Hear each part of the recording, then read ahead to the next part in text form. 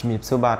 ខ្ញុំបាទឈ្មោះបានកណាសប្តាហ៍ខ្ញុំធ្វើការនៅក្នុងអង្គភាពមួយកន្លែងផ្នែកជំនួយការទន្ទឹមមនុស្សពីមុនខ្ញុំជាម្នាក់ដែលធំធាត់ឡើងនៅក្នុងក្រុមគ្រួសារដែលមិនមែនជាអ្នកជឿលើព្រះយេស៊ូវគ្រីស្ទហើយខ្ញុំក៏តែងតែងើយឆ្ងល់អំពី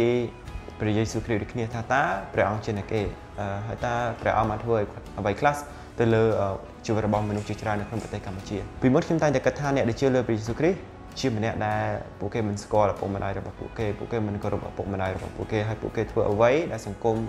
មិនគោរពឬឲ្យតម្លៃពេលដែលខ្ញុំមានឱកាសបានរៀនភាសាអង់គ្លេសនៅក្នុងក្រុមជំនុំមួយខ្ញុំចាប់ផ្ដើមឃើញអំពីសេចក្តីសង្ឃឹមដែលអ្នកដែលជឿលើព្រះយេស៊ូវគ្រីស្ទពួកគាត់មាននៅក្នុងជីវិតរបស់ពួកគាត់ហើយខ្ញុំចាប់ផ្ដើមឃើញអំពីសេចក្តីស្រឡាញ់ដែលពួកគាត់មានទៅកាន់គ្នាទៅវិញទៅមកនៅពេលដែលកន្លែងដែលខ្ញុំទៅរៀនគេចាប់ផ្ដើមមានកម្មវិធីសម្ពោធនៅអគាររបស់ពួកគេខ្ញុំចាប់ផ្ដើមមានអារម្មណ៍មួយថាមាននរណាម្នាក់បានហៅខ្ញុំនៅថ្ងៃនោះប៉ុន្តែ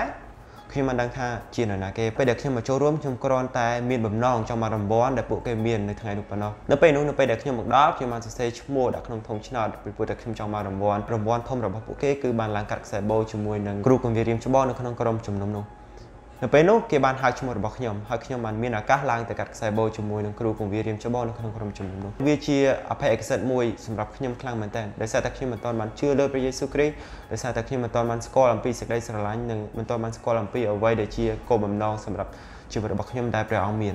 ហើយចាប់តាំងពីពេលនោះមកខ្ញុំចាប់ផ្ដើមដើរតាមព្រះអង្គហើយខ្ញុំចាប់ផ្ដើមស្គាល់ពីគម្រោងផែនការដែលព្រះអង្គបានមានសម្រាប់ជីវិតរបស់ខ្ញុំ